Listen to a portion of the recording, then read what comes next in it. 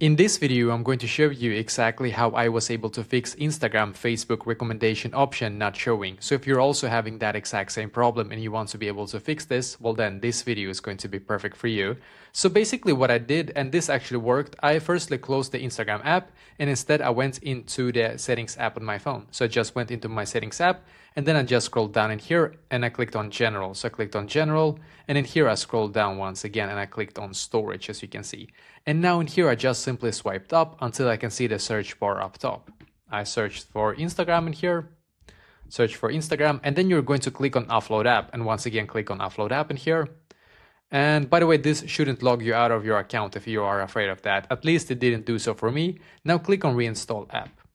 So basically now what you need to do is to wait for the Instagram app to completely update to its latest version. And when it's done, you're going to go back and you're going to once again try to, if you're for example posting something on Instagram, see if there's any like share to Facebook as well. Most likely it's going to work if you actually are going to post like a reel as an example.